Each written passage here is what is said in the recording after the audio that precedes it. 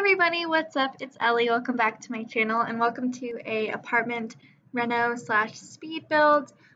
This is 701 Zenview and I made it into a loft. I tried to give it kind of a like urban industrialized feel, and you'll see that with the concrete floors and like the brick walls and my choice of stairs and like fencing, I guess you would call it. I was just really in the mood to build a loft. I have a loft in my own like actual real life apartment, and they're just really fun. I envisioned like an artist living here.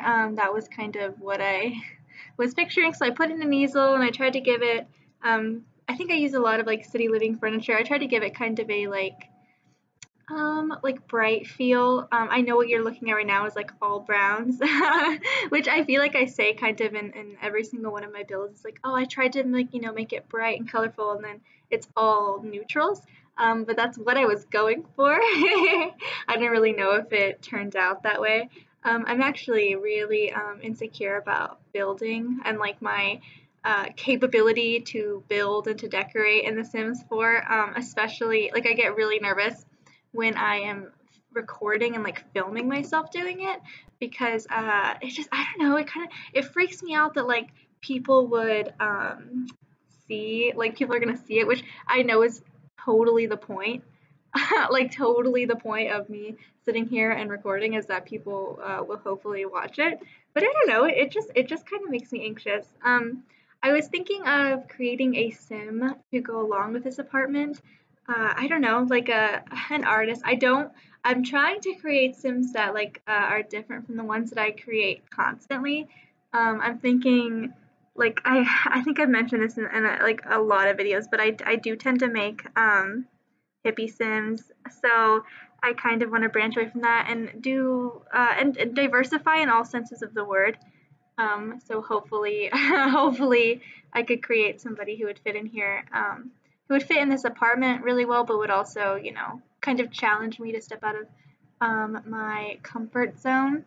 But yeah, guys, I hope you enjoy this apartment. I like it. I enjoyed decorating it, but it was still like the whole time I was like, oh, there are so many things that I would like to do better, but I just didn't know how. And you'll see a lot of me like picking something and like turning away and focusing on something else and then turning back and realizing, oh, I hate it. Like especially with that little like side table in the entryway, I changed where that was going to be in the house like several times. It just nothing ever really seemed to quite fit. But in the end, I like the way it turned out. You'll see some screenshots and stuff, and I think it's, I don't know, it's something that I can envision myself playing in. Oh, and also with these like tables, I was trying to figure out like a cute little side table that could fit on, I think I went with this one, that could fit a TV, because I still don't know how people are like raising up the objects, like in build mode, like raising and lowering the objects. Like I know how to make them bigger now. I know how to like go off the grid and like all that stuff, but I do not know how to raise and lower these objects. I've tried. I saw, I think it was Little Simsy,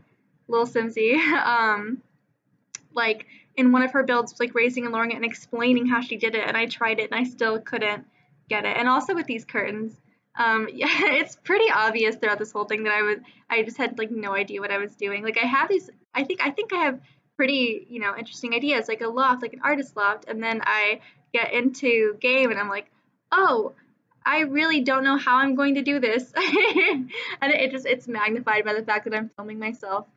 But yeah, guys, I really hope you enjoyed this build, and I will talk to you guys in the next one. Bye.